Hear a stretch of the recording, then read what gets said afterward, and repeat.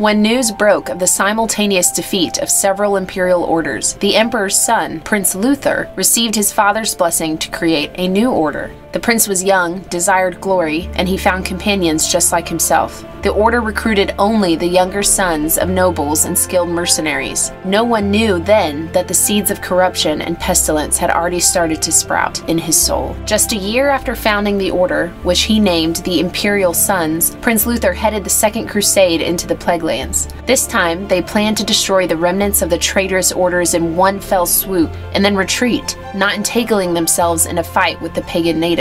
The prince was joined by Lord Ingmar and his order, the Emperor's Messengers, as well as Gerhard Eisenhorn with the Order of the Crushers. The imperial forces attacked the traitors' camp from their march, and the battle seemed to be leading to the enemy's complete destruction. But the entire crusade turned out to be an elaborate trap. The plague god's promises had already lodged deep in Luther's and his companion's heart. The corrupted and pleasure-seeking youths easily accepted the plague god's gifts, betraying the empire and the whole of mankind.